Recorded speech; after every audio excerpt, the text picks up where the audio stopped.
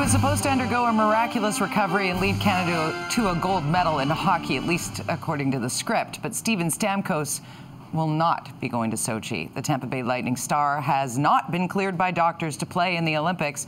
Stamkos broke his lower leg in November and has not played since. He was named to the Olympic team in hopes that he could recover in time. Despite practicing the last few weeks, he is just not game ready. Hockey Canada is expected to name a replacement very soon. Flyers center Claude Giroux seems to be the leading candidate.